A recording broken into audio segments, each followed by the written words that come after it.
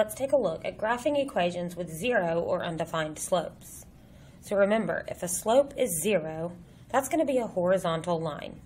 If it has an undefined slope, it's going to be a vertical line. So our first one, if our equation is x equals 4, we have to find 4 on the x-axis. And I'm going to put a point there. And then we draw a vertical line, because every number on that line is going to have an x value of 4. So anytime you see an equation that just has x equals a number, that's going to be a vertical line, because it has a slope of undefined. Looking at the next one, y equals -3. So we find -3 on the y-axis, since it's a y, and then we're going to draw a horizontal line.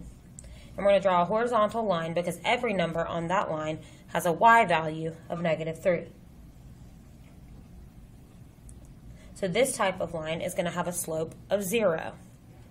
So just remember, x equals equations are vertical lines, and y equals equations are always horizontal lines.